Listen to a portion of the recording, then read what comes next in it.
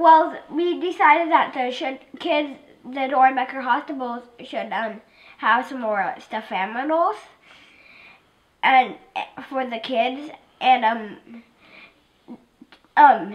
before Christmas, I think, right?